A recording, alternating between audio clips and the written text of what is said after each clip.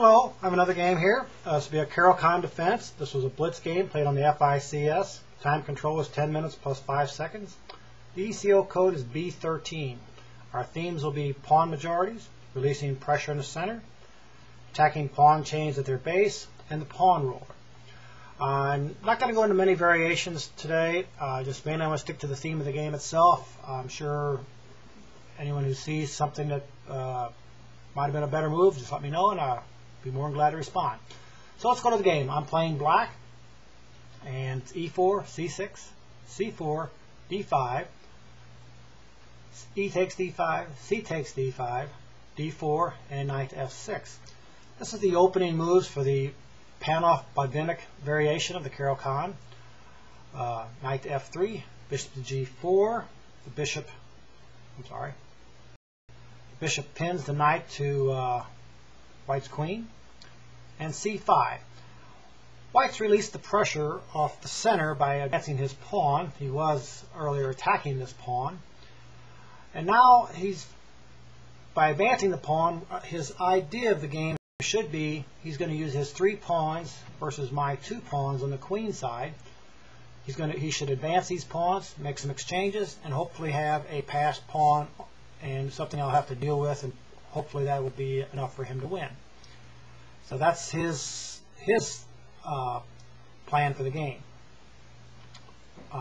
E6, bishop to B5, check.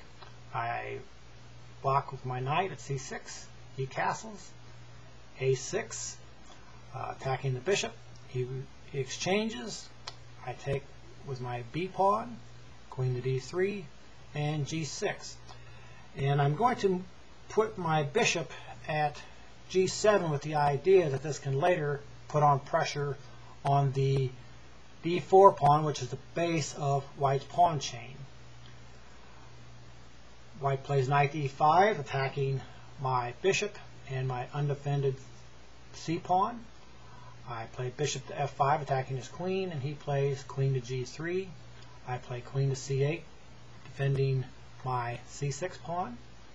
Plays bishop to G5, and I defend my knight with my bishop. He plays knight to D2, continuing his development. I castle. He plays queen to H4, putting more pressure on my knight. And anytime you're facing a strong attack like this, one of the ideas is to exchange attackers. So with this in mind, I played knight to D7.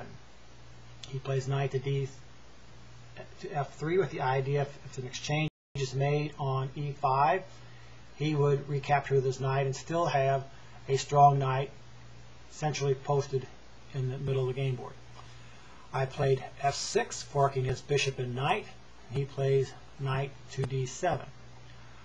I could have responded with I retook with my queen, but I could have played F takes G5,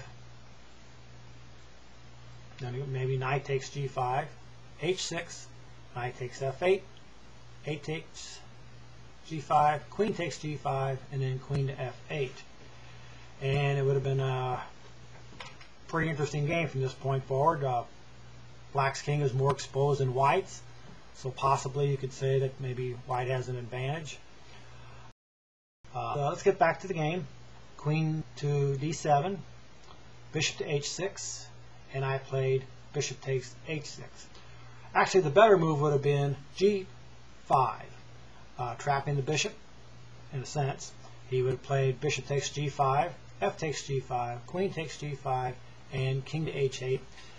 And in fact, I would have had a piece for 2 pawns. I would have had a strong attack on the king side. I could have brought my rooks over to support an attack, along with my queen and my 2 bishops.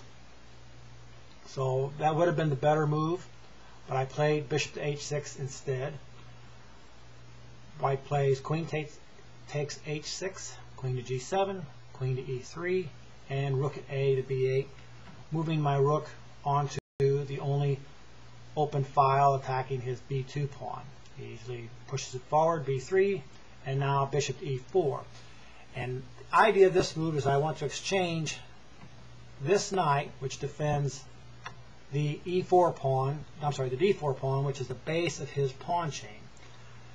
So this is the reasoning behind this move. He plays a3, and now I exchange the bishop for knight. He retakes with the queen, and now I play e5, attacking the base of the pawn chain.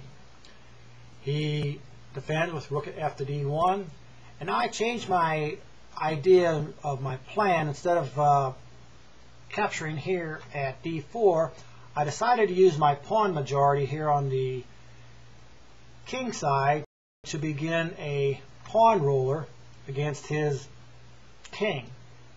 So I played e4. He plays queen to g4. I played f5, queen to g3, queen to f6. But a better move would have been f4, continuing the pawn roller. He would have responded queen to g4, maybe rook to f5, queen h3, and then queen to f6. But I did not play that. I played queen to f6, and he should have responded with f4, putting a stop to my pawn roller, or at least slowed it down temporarily. But that's not what was played. He did play b4, advancing his queenside pawns, and now I corrected myself and played f4, queen g4, h5, queen to e2, and now I played queen to g5. He plays king to h1, f3, black threatens mate at g2. He plays queen to f1, defending his g2 pawn. I capture with my pawn. He captures with his queen. I take with my queen, and now he takes with his king, and then I played rook to f3. And this is the position I envisioned when I decided to exchange queens. What I'm looking at is white has 4 pawns that he has to defend. And black really doesn't have any weaknesses at this point other than possibly his g6 pawn, which would be easily defended by his king. So this was the reasoning behind my decision to exchange queens. White responds with rook to e1, rook at b to f8, rook to a2, rook to 8 to f5, rook at a to e2, rook to d3. I decided to attack his center pawn instead of his a pawn. I think the center pawns are more valuable, and this would give me 2 passed pawns in the center by capturing the d pawn instead of the a pawn. So that was my reasoning. He plays rook to e3, and I captured one of the 4 pawns that I showed earlier that would be targets for my rooks. He plays king to g3, and now I play g5, shutting his king out of any of the king side squares here. He plays rook at 1 to e2, king to g7, and now he plays h4. And instead of exchanging, I push my pawn forward, g4, limiting his king side space even more. He plays king to g2. I play king to g6, bringing my king up to help support my rooks and pawns. King to g3, and now I play rook to f3 check. He retreats his king. I play king to f5, and now white makes his fatal mistake. He plays rook takes f3, and I played g takes f3 check, forking king and rook, and this is where white resigned.